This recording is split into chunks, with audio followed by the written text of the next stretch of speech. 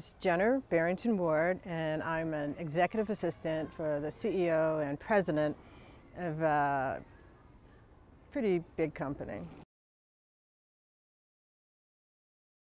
We had a huge corporate reorganization where one boss left and another one came in, and I was in a very, very vulnerable position. Okay, what made me want to work with Misha was, first of all, by the time I really talked to her, I already understood a lot about her background because of how she was presented, through your site. But her answers were just real. I mean, just the way we related to each other. It was like the whole process kind of led to it. But by the time we were talking on the phone, I had a really good understanding of her background, and she had a really good understanding of what I needed. Whereas the other people I were talking to, that never happened. I felt like I was interviewing them to understand their background, and that they had no clue to what I was really looking for.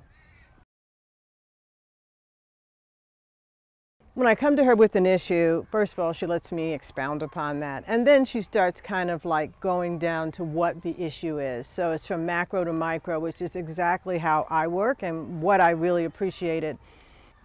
That's just really it. I mean, it's easy, it's a good match, and it actually has been a really, it's kind of evolved too, from sort of like when I was trying to hire her to now being someone I work with. Well, why it's different when you hire someone, I think that there's this expectation of this hierarchy. Do you know what I mean? They're going to come in and they're going to just perform to what their expectation is. But it's more peer-to-peer in the sense that she understands where I am and my position, especially professionally. And that's the one thing I really appreciated more than anything was her business strength. She had the real tools to understand both the business part of it and then how that affects, the personal. The issue that I was having internally about my fear of the change and what was going on outside of that situation in my environment were actually two different things.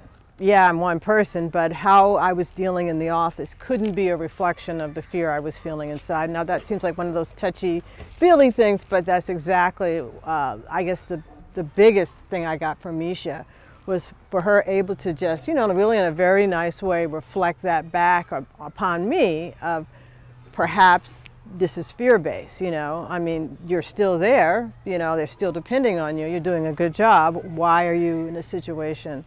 So once I was able to understand that it was fear, well then, okay, I can handle it. And I haven't really had, that issue is gone. For me, she was able to just quiet me down and take a broader perspective, which in turn, because I sit in sort of the bird's nest, a lot of people come to me because they don't know what's going on. So if I'm calm, it kind of just seeps into every other thing. And, and I, for that, Misha, that was amazing. I don't think that human resources internally couldn't have done that, and her being there at that time was just, it was amazing. My best outcome was just feeling more confident. She made me realize my strengths of being there and, not to get overwhelmed by the change.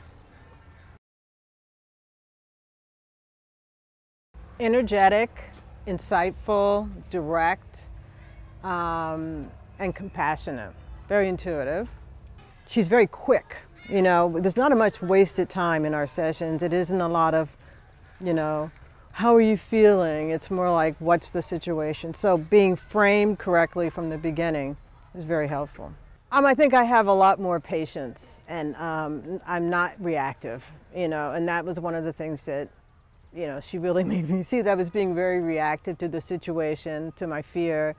Me and work, I'd say pretty stable, pretty motivated, pretty excited, and having handled these changes of the last couple of months, I'm pretty adept at just taking a deep breath and going with it.